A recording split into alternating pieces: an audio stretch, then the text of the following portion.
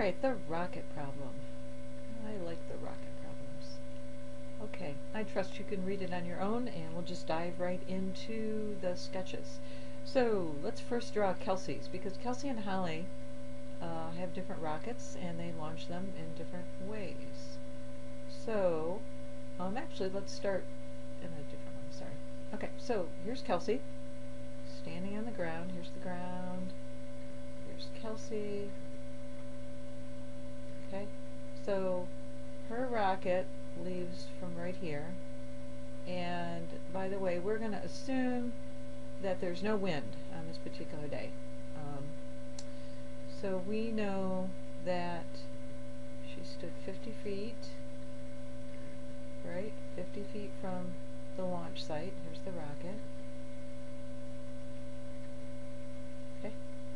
And we know that her angle of elevation of measuring, and that's measured from her line of sight right there. There's her eyes. So we know her angle of elevation was 79 degrees. Okay. We know that she's 5 foot 3 inches tall, and we want to know the height. You can call it H. You can call it A if you want to. We want to know the height of the rocket. Likewise, same ground, and here's Holly. Holly's a little bit taller. Okay, Holly also stands 50 feet from her rocket. Her rocket goes in the air. She measures her angle of elevation at 77 degrees. Again, here's the rocket. Okay, and she wants to measure the height of her rocket. We'll call this H sub K and H sub H for Holly and Kelsey. We know that Holly is 5 foot 6 inches tall, so this is Holly and this is Kelsey. And whose rocket went higher? Alright, so because we know the adjacent side, that means that we could use cosine, but we don't know anything about the hypotenuse, and we really don't need to know anything about the hypotenuse. We want to find this opposite side. So we've got adjacent and opposite, so that leads us to the tangent. So if we've got the tangent of 79 degrees is equal to the opposite side, that's H sub K, all over the adjacent side, which is 50, multiply both sides by 50, so 50 times the tangent of 79 degrees equals the height, and the height, let's just squeeze that in right here, is 257.2 feet, and that does seem reasonable. But we want to know how tall it went, and so we're going to assume, let's see, because it lifted off, she measured right here, so we need this distance right here, right?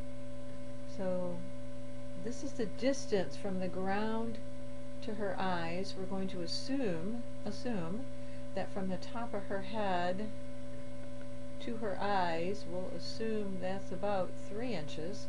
So that makes this distance 5 feet. So we're going to take that 257.2, we're going to add 5 feet to it to give us a grand total of 262.2 feet. So that's how tall Kelsey's rocket went. Let's do Holly's, and then we're going to do it in the same way. So the tangent of 77 degrees is equal to H over 50. We also have 50 here as our adjacent side. So H is going to be equal to 50 times the tangent of 77 degrees, and that turns out to be 238.2 degrees. We'll make the same assumption about Holly's eyes in relation to the top of her head. So 5 foot 6 inches minus 3 inches, well, that turns out to be 5 foot 3 inches. So this piece down here for Holly is 5 foot 3 inches. So we have to add 5 foot 3 inches on there. Oh, look, we got inches and we got decimals. 3 inches, so that's like 3/12 of a foot. right? 3/12 of a foot is a quarter, or 0.25.